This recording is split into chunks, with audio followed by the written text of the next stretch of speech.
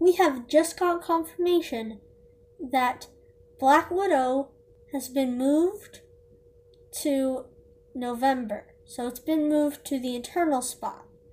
And the Eternals is kicking off 2021 in a February release date. And then they had to move Shang-Chi to the summer, and so on, and so on, and so on. So what kind of effects could this have?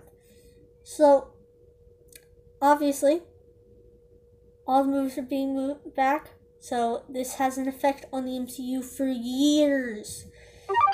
Years! I mean, it's not just one movie being released. Like, if they found a release date, say, a couple months later, or a couple months before the Eternals release, we'd all be fine. But now, everything's being moved back. What does this mean for the Disney Plus shows, though? I mean, they are part of the MCU, and they're meant to be directly connected to whatever movie they are connected to. So, WandaVision has a huge effect on this, because WandaVision its release date was supposed to tie in to Doctor Strange and the Multiverse of Madness, thus it being released in 2021, but now it's being released in early 2020. So, but it doesn't connect very well, because Doctor Strange and the Multiverse of Madness is going to have a later release date, which is a problem for the Disney Plus shows. And what about the other Disney Plus shows? They're also directly connected to the MCU. Will they be moved back? Falcon and the Winter Soldier, how will that be affected? Loki might not be affected since it's alternate universe.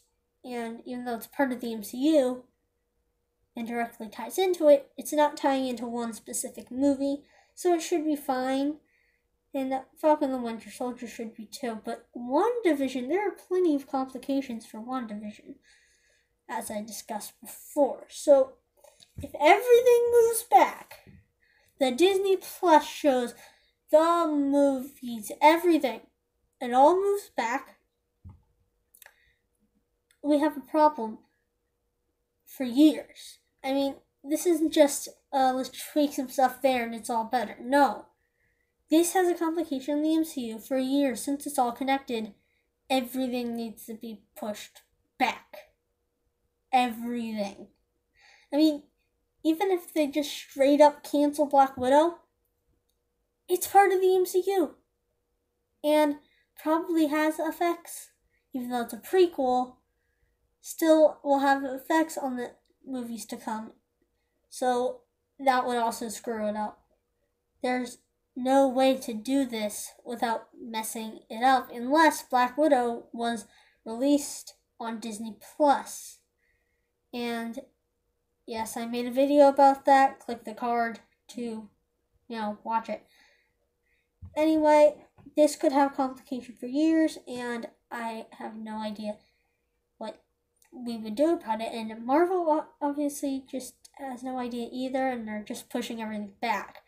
And if Disney Plus shows get pushed back, I'm going to be mad. We're all going to be mad. But it might be for the best. So, here's what I think they should do. What if they should either find a new release date for Black Widow, which is earlier in the year, slightly, a couple months, so it doesn't take her Eternal spot, or release it on Disney Plus. Financially not a good idea. Again, card. So, what are they gonna do? Well, right now, according to news, they're pushing it back. So they're pushing this back, and we can't do anything about it. We're just gonna have to, wait longer for an awesome movie we've been waiting for since Black Widow first appeared, and we're also going to be having to wait longer for all the other movies. That's all for today's video. Hope you enjoyed it. Lego Spider, out.